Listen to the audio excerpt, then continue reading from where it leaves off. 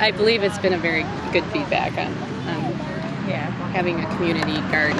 We're also hopeful that we will have an additional community garden in another area like this within the city of Ramsey. So we're really hoping that this can take off and we can have the second one. Okay. We have 21 gardeners this year in our class. They make up a family. I'm not sure if it's 21 or 23 because some are larger. They have like family members signed up too with them.